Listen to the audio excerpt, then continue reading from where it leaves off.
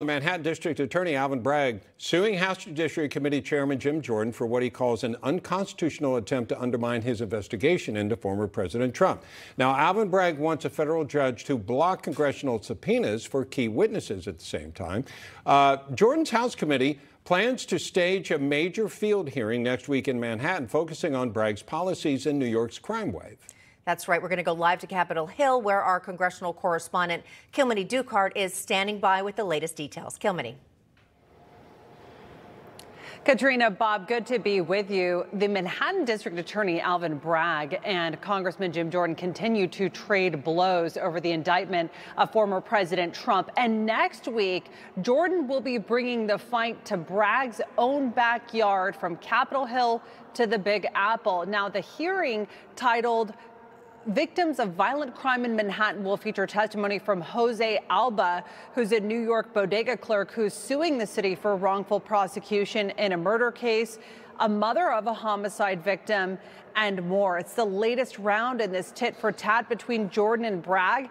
Late on Tuesday, Bragg filed that 50-page lawsuit asking a federal judge not just to block the enforcement of his congressional subpoena, but all of those issued to him, as well as his current and former employees, specifically former New York County Special Assistant District Attorney Mark Pomerantz, who'd been investigating Trump's business dealings and reportedly resigned in protest when Bragg wouldn't move forward with an indictment. Pomerantz has published a tell-all book about his efforts to prosecute the former president. Well, the lawsuit states Chairman Jordan's demands, including his subpoena to Mr. Pomerantz, seek highly sensitive and confidential local prosecutorial information that belongs to the office of the district attorney.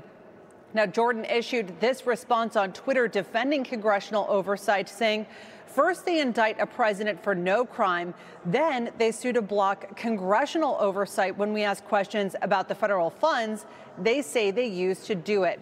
Now, a Trump-appointed judge has actually blocked a temporary restraining order on that subpoena. So the decision, or the hearing rather, about whether that subpoena will be blocked, which legal analysts say likely not, is going to be the day before Pomerantz is due to provide deposition to the committee on April 20th. Now, in terms of what the committee hopes to learn from that testimony, a spokesperson tells me everything that's in his book.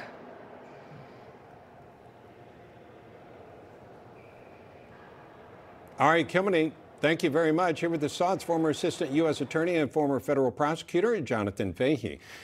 Jonathan, is this unusual? I mean, it seems unusual on both sides. Number one, the the head of Judiciary Committee suing. We've talked about this before, but I'm just trying to get a feel for how unusual it is that now you have a district attorney suing somebody in Congress. Aren't there Supreme Court cases that have precedents that give us guidance on what's going on? Yeah.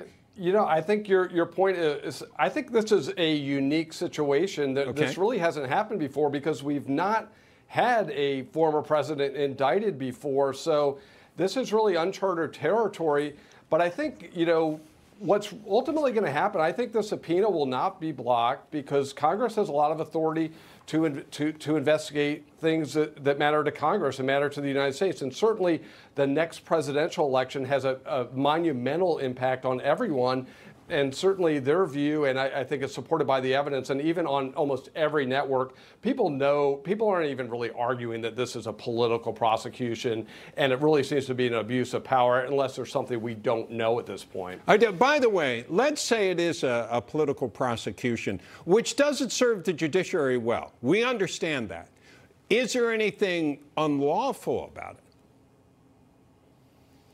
You know, is there anything unlawful about, you know, what usually the courts are not going to look at the motivations behind prosecutions. It's, you know, they really do keep that separated. So is there something unlawful about it? Probably not. But the motivations are important, because if you're just prosecuting someone because you hate them, you don't like them, they have different political views, which seems to be the case here.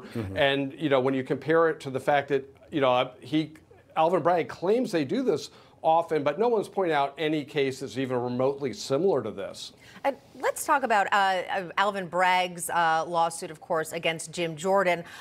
Jordan saying he's suing simply to prevent or to block congressional oversight. Should congressional oversight be allowed in something like this? I know you pointed out that this is kind of the first time we've seen anything like this, but what would you presume there? You know, they have, again, broad authority for oversight, and they certainly have an interest in our next presidential election, how that's conducted. And if a local prosecutor is seeking to basically do a political hit job through the use of the judicial process, they should look into that. And if you read that lawsuit, and I was just reading it on my phone actually before coming in here, and it really reads like a political document, which is really remarkable. It has tweets in it and all these things that have nothing to do with the law. So again, it's just another example of Alvin Bragg really politicizing the judicial system, not only with this indictment, but read this lawsuit. It's a political document. And, you know, the courts are not the place to advance the political process. As the indictment itself, which doesn't specify the federal crime that moved everything from a misdemeanor into a felony, an unspecified, unnamed crime. Let me ask you about this. We want to take a look for a second at Mr. Bragg's attorney, Theodore Boutros Jr. In 1988, represented news groups looking for information on the Clinton grand jury testimony about the Lewinsky investigation. In 2018, counsel for CNN and Jim Acosta, when the White House removed his press credentials. In 2018, also counsel for Fusion GPS. If that name rings a bell, they were defending its work on the Steele dossier. How should we read this? When you look at that information, what do you think? Well, this person seems highly political, and the fact that he wrote a book after leaving the office seems highly inappropriate, talking about pending cases within the office.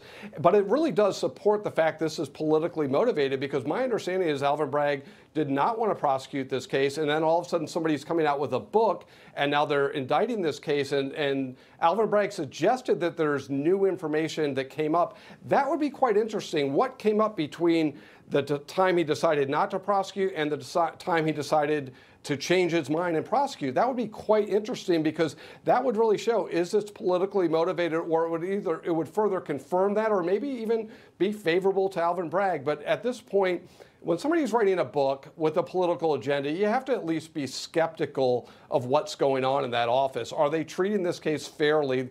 Donald Trump should be treated no better and no worse than any one of us.